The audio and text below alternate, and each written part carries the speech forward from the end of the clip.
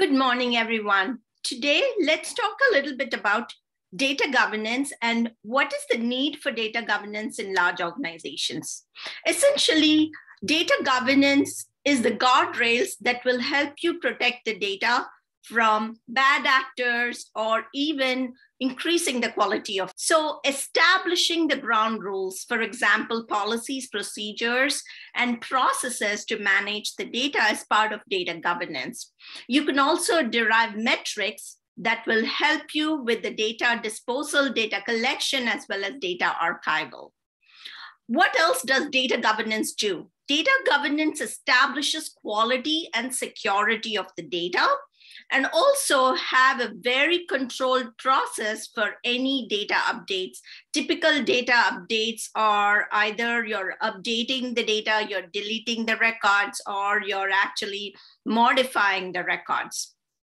The other use cases for which data governance is essential is because the data can be used by various business functions. Talk about sales and marketing, just management, dashboards, procurement, compliance. Sometimes it can extend to legal compliance as well, et cetera, et cetera. So in a nutshell, data governance is nothing but establishing the guardrails to protect your data. So let us look at why do we need this data governance. A lot of people who are not into data governance might think it's a very process-oriented job, but actually, if you do not do data governance, there are a lot of challenges you can face in your organization. So let's look at why we need the data governance. Number one, high quality data. Obviously, cleaning the data is an expensive process. Understanding the data is an expensive process, as well as maintaining the data, like updating or archiving the data, is also an expensive process. So in order to maintain the quality of the data, you do need some governance processes in place. Regulation and compliance is very important, especially if you're in sectors such as finance and healthcare. They are more regulated than others, but not necessarily that you have to give it less importance if it is some other organization or some other sector. And also for establishing your business insights. So talk about dashboards, right? If you are a publicly traded company, you want to have your finances in place and not be erroneous at all. And data governance processes helps with that. Cost controls. Sometimes, cleaning the data could actually overshoot your budget. So ensuring that you have protective guardrails around your data will ensure that you are on top of your budget. Reducing risk. We all know bad data or erroneous data can introduce a risk to your overall organization as such. What does a data governance model look like? So a data governance model can include the master data management, metadata management, as well as data quality. It includes establishing data access rules. Who has access to this data? Obviously, at a database level, it would be typically technology folks like database administrators, data miners, etc. But the data, when exposed through dashboards or reports, it could be accessed through other people in your organization. But even then, would external parties have access to it? Obviously not. So you want to make sure your data access rules are in place. And if you're in a sector like healthcare, it is even more important because of HIPAA regulation and so on and so forth. Next is data security and privacy. Also spoke about PII data.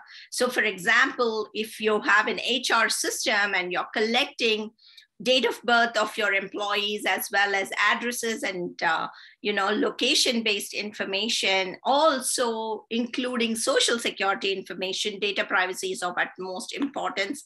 You want to make sure no other personnel in your organization has access to this privacy-related data information. And security, obviously, you want to make sure data at rest and data in motion is encrypted so that bad actors do not hack into your data. Reporting needs, obviously, we spoke about again the dashboards that are meant for reporting, whether it's for regulatory purposes or just to have a view of what products are doing well, what services are bringing in revenue. It's very important to establish your data governance model. And then use cases for data analytics and data science. I would be remiss if I don't mention the data is used for data science projects as well as for machine learning. So establishing a data governance model is very, very helpful. So what can you think of when you think of data governance model? We come back to people, process, and procedure, the 3 Ps. What do I mean by this? People, you have data stakeholders, compliance officers, data stewards, and this could be a combination of your business unit people, team members, as well as your technology team members. What are some of the processes? So establishing the roadmap of what the data looks like for various business unit. What sort of budget do you have for it? What is the design of your data? What does your data model look like? How do you deploy any database changes? How do you govern them? How do you monitor, measure, and report the data? What else do you mean by procedures? The procedures could include the metrics of the data. How often is the data modified? What is the frequency of the updates of the data? And how often are there errors reported in the data, and so on and so forth? What are some control mechanisms? We already spoke about access control. There can be additional controls like who could archive the data, who could delete the data, etc. And some of the data rules, standards, and policies. And last but not the least, security and privacy are super important. So hopefully this gives you an overview of what does the data governance model look like. Good luck with your data journey.